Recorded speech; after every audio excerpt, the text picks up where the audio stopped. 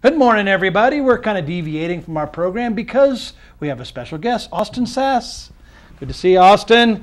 Hi, Danny. How are you? People don't know this, but you and I have known each other for more years than we ever want to admit to. Is that not true? It makes us locals. Yes, it does. It certainly does. Also make us very wrinkled as we get on the TV.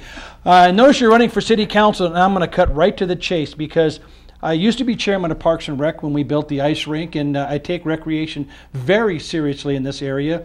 And one of the directives we came up with is we believe that if the city can build on recreation, it can help the economy and help us get out of the current economic problems the city's facing.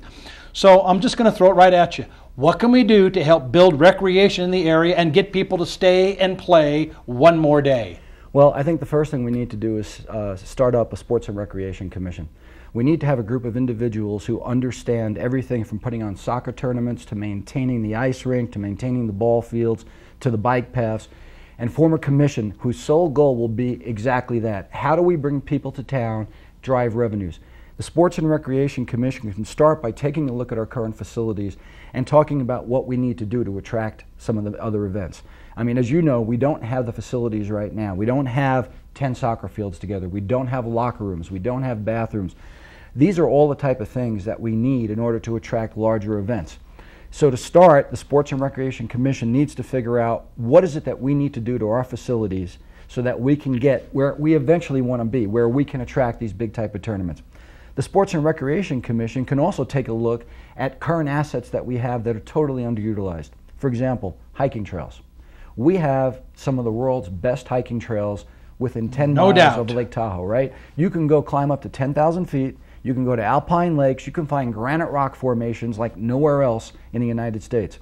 No one knows about it. It's not being promoted. It's not being talked about. So again, the Sports and Recreation Commission should start working with the Tahoe Rim Trail Association, with the Bike Coalition, and figure out the best way to get this message out there.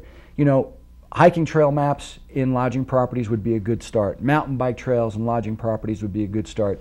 And the lodging properties would love to work with us on this because, as you said earlier, it brings people to town, which brings revenue to town, which brings revenue to the city coffers, which means we can use all that money to enhance what we currently have. Well, the problem that I remember facing more than anything was the battle between the folks that said, well, we got to cut, and we can't cut police and fire. Let's cut recreation.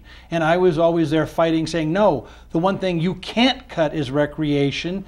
I know the battle of police and fire and the importance of it, but how important is recreation, and how can we, from a city standpoint, build it back up besides just the Parks and Rec Commission? Well, I mean, if you talk of the Chamber of Commerce and you talk to the LTVA and you talk to the lodging properties, what you'll find is a fundamental shift in our revenue source from gaming to recreation. Everybody wants to move in that direction.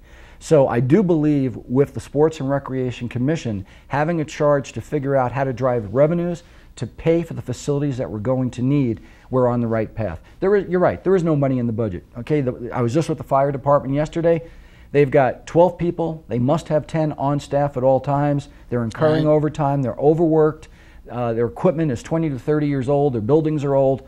And that's a major issue facing us too. So again, if we don't drive revenues in this town, and I don't mean taxes, I mean revenues, more tourists, we cannot ever get out of the hole that we're in.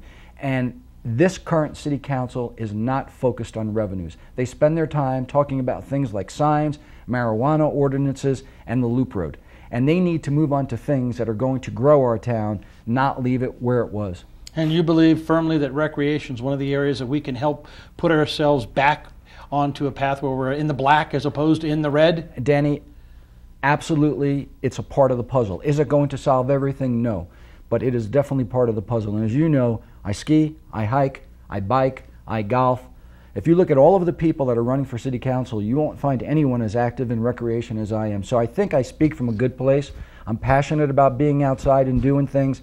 And again, I think that we're under-delivering our message in the Bay Area, in Sacramento, and internationally. And we need to get that message out to help fix the bottom line. Well, I know there was a lot of things on the budget, but you know, you're talking to a former Parks and Rec guy, so thank you very much for your time, Austin, and I appreciate it, and I really appreciate the stance that you're taking on this, and thanks very much. Thanks, Danny. And you know what else is good?